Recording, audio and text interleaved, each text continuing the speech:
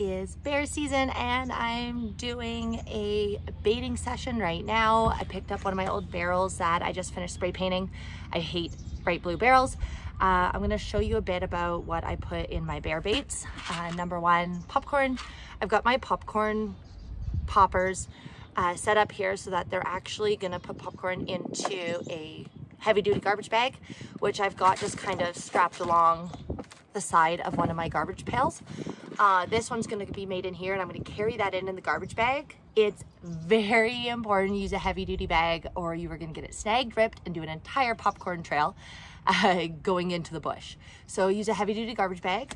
I'm just going to put some kernels in these. I don't want to start them while I'm talking because you won't be able to hear me at all.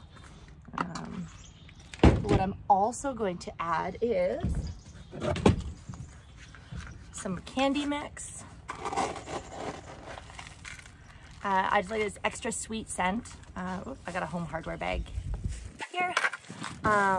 They absolutely love this. It's like crushed ice cream cones, sugar cones, cookies, and other delicious treats, and a little bit of melted stuff on there. I've also got my candy mix, which I'm going to put a big scoop of.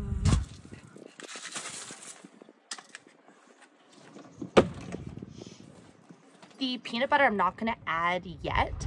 Yes, this is all peanut butter. I usually mix peanut butter in with it. They absolutely love peanut butter and it also coats it so it's harder for it to come out of the barrel. Also the stickiness from the peanut butter makes a scent trail through the bush because it's on their paws. So this we will be adding as well. I've got my Jello, which I sprinkle in between layers while I'm making the bait. This one's cherry. I've also used blue raspberry, really any Jello. But I like mixing that in. And my Sunday sauce or something of the likes, vanilla, whatever you want to use. Bears love vanilla also.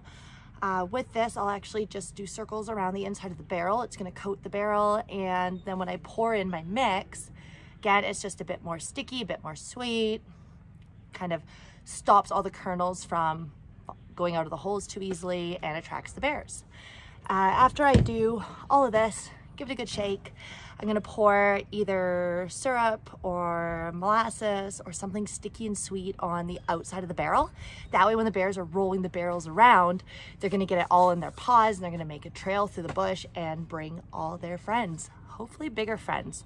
So I'm going to finish this up. I'm going to turn these popcorn makers on and see you back soon when I'm on to the next step.